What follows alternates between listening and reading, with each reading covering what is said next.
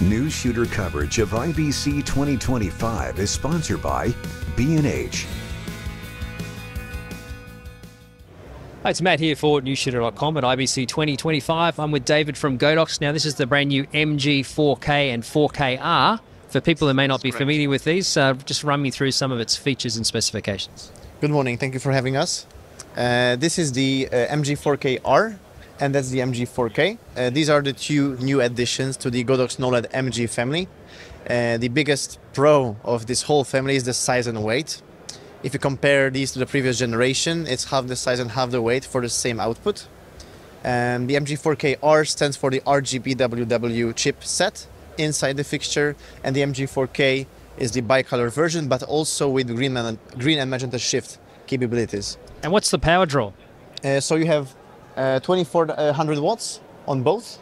So 2400 watts, but if you want to use it indoors on a regular power socket, you can, because you have a system built into the ballast. Exactly.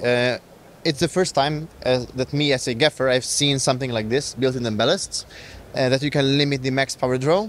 This is also important on the MG6K, which is the big brother of the MG4K series, where you can use it from, or also the MG4K you can use from a CEE plug, or in the US Bates or whatever you're using, but also you can limit it percentage-wise or watts-wise to how your sockets, what they can handle. If you have like an old installation, you can limit to 2 kilowatts, new installation to 3 kilowatts with these lights. So it all depends on how much you want to draw and how much you can draw. And these use a proprietary Godox mounting system? Yes, it's called G-mount.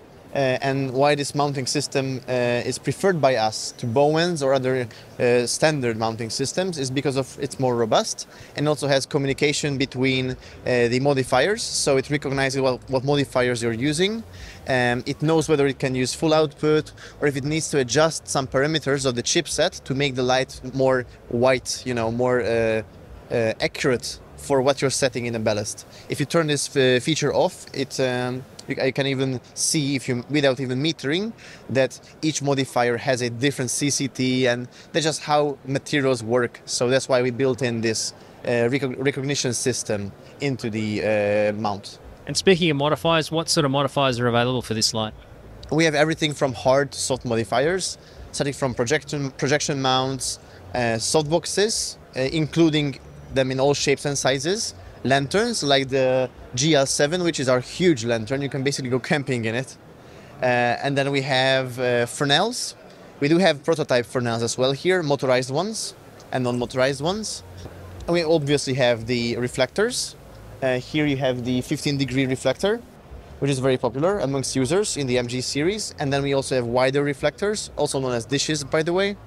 And our biggest modifier is the parallel beam reflector. This is the Max 90. It also comes in a smaller, more compact size, which is called the Max 60. And in terms of pricing and availability?